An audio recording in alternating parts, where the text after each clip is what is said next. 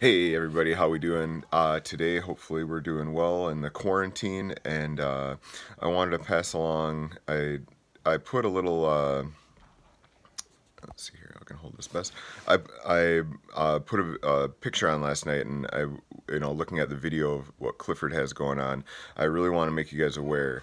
AP Micro, AP Macro, you really should think about dedicating a little bit of time to just sit and watch and take in all of these reviews that he does. Let's take a look at his schedule. I want to talk you through this. Take a look at the schedule here.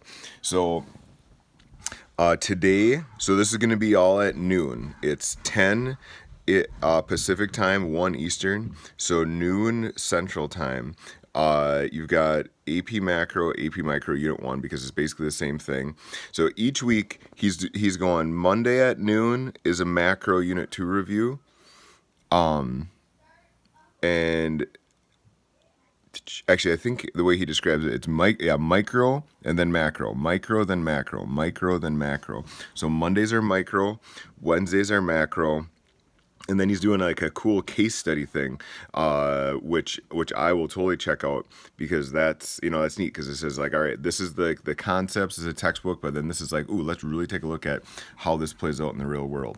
So remember, on Friday, we're going to find out a lot more about how this 45-minute FRQ is going to play out. I think it's going to be, I think there's there's probably 3 ways to think about it. Like, oh, this is going to be unbelievably difficult. There's no way I'm going to be able to pass it. I don't even want to study for the test.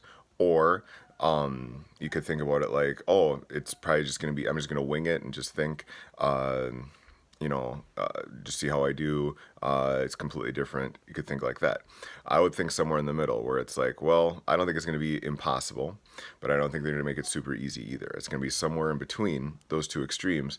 And I think if you just prep for it, just like you've done for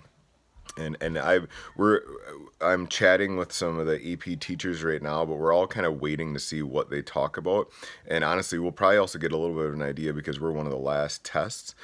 So we'll kind of get a feel for it, but just be able to draw graphs, be able to explain concepts.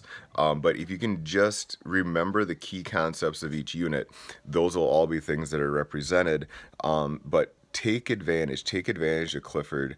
I want to do a review with you guys too, but his is going to be better than mine. Obviously, he's got this all. He's the man. He's the online man. I'm kind of his Padawan learner, and he is a Jedi master when it comes to this kind of stuff. So just check it out. Even if you 15 minutes, just turn it on 15 minutes, and then if you only catch a little bit of it, at least your mind is thinking of economics. It's gonna help you.